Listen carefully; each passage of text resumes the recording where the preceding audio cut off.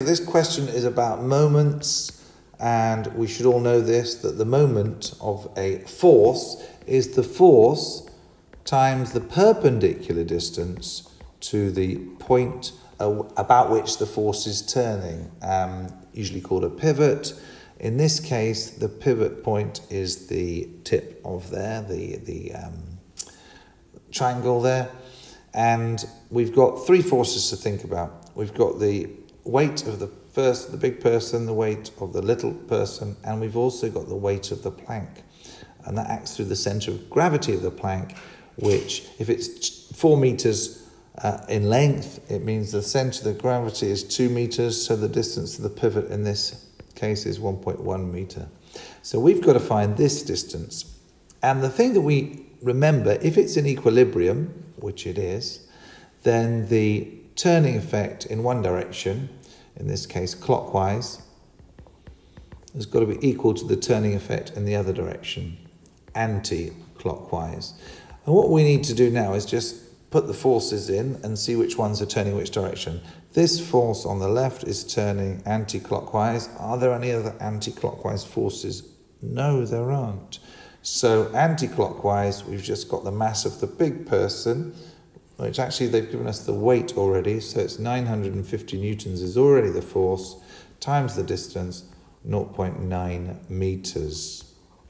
Now that's going to be the anti-clockwise moment, and the clockwise moment is going to be this force that we don't know. We know the force actually is 650 newtons, but we don't know the distance, so we'll write 650 newtons times x meters, and we're going to add another turning force because it's also in the clockwise direction due to the plank, and the plank has a weight of 250 newtons up there, so plus 250 newtons times, and we do know this distance, it's 1.1 meters because it's from the center of the plank to the pivot point.